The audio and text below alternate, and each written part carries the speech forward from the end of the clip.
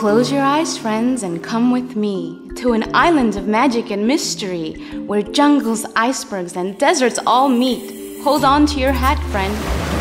You're in for a treat. Are you ready? It was one of those odd moments when the sun and the moon shared the horizon. The time was close to midnight, but the sun lit up the evening sky. As the final minutes of celebration drew near, a small collection of strange and exotic creatures gathered to witness the birth of the new guardian. The air was filled with nervous excitement. All the animals were waiting. What time is it? About 10 minutes to midnight, and then a new millennium will be here. A time for a new beginning, a new guardian. Is he here yet? No. Hey man, I bet you he'd be strong, like Hercules. Nah, he'll be large like a T-Rex. You're all wrong.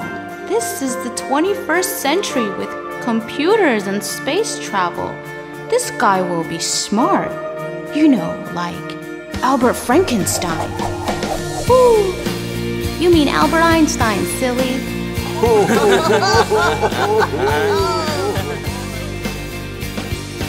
Suddenly, the sky turned dark. The winds began to blow, and the sounds of thunder and lightning filled the air. As the animals scrambled to take cover, a rainbow appeared and extended over a stack of hay near a coconut tree. At the bottom of the pile of hay lay a beautiful female zebra named Sabrina, who was about to give birth. Moments later, a new form appeared, unlike anything anyone had ever seen. Its shape was the same as every other zebra, but this one was different.